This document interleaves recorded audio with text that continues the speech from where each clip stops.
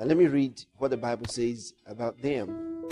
In Genesis chapter 26 and from verse 34. And Esau was 40 years old when he took to wife Judith, the daughter of Beeri, the Hittite, and Bashemath, the daughter of Elon, the Hittite. Verse 35 says, which, talking about these two ladies, which were a grief of mind unto Isaac and to Rebekah. These wives of Esau were a grief of mind to Esau's parents.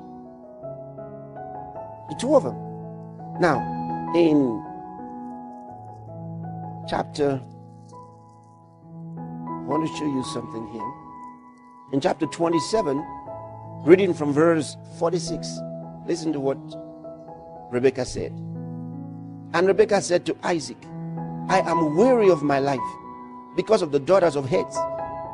If Jacob take a wife of the daughters of Heth, such as these, which are of the daughters of the land, what good shall my life do to me? She felt so terrible. And she said, look, we can't allow Jacob to make the same mistake. The mistake that was made by Esau. And that's why the Bible tells us over what we're reading in chapter 28 and from verse 6 that Esau saw that his father instructed Jacob as to where to go to get married and which particular family to go to get married, and that he blessed him with the blessing of Abraham. And he also noted that Jacob obeyed his father and went to where he was sent to get married. He wished he changed, he wished he had another chance. So now what he did was, he went over in verse 9, he went to the family of Ishmael. He got closer now and got married to says, the Bible says he took on to the wives which he had, added to the wives which he had, Mahalat, the daughter of Ishmael, Abraham's son. That didn't change anything anyway, because the blessing had already been given to Jacob.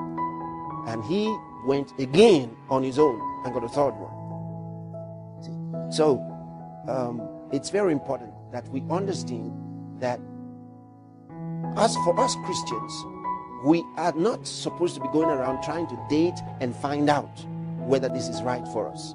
We know what is right first before we say, okay, this is what we will do. So we need to be guided spiritually. We need to be guided. We must always have the consciousness of our calling in mind. As Jacob was instructed, he had the consciousness of his calling in mind. And that's why he obeyed his parents. Now, that's not to say that it must come from the parents. The reason this was important, coming from the parents, was because Isaac, the father of Jacob, was the one who had the promise. He had the blessing. And he had also been instructed by his father Abraham the same way. Most important here is having the guidance of God, God's guidance, spiritual guidance. This is most important. And Jacob had that spiritual guidance from Isaac, his father. Isaac was a prophet, even though he was Jacob's father, but he was a prophet of God. And that's important. And to have spiritual guidance, apart from your knowledge within your spirit, which the Holy Spirit guides you, the other person that's important in your life is your pastor. That's important. Now, it's not right for a Christian to go around looking for some prophet to guide him about getting married. It's not even right to go to a pastor that is not your pastor, because, it's like just going to just any minister of God to say, I want to get married, can you give me spiritual guidance? He is not expected to give you spiritual guidance because he can show you God's word. But when it comes to guidance about things that we are not necessarily given exact instruction as to this or that. For example, do I take this job?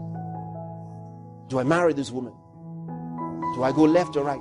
Things like this. You can't just go to a prophet or a pastor outside and ask such questions. See, because these things are given to those that the Lord has brought into your life to guide you through the Word of God on a consistent basis, not just because someone is a spiritual leader or somewhere else. Okay.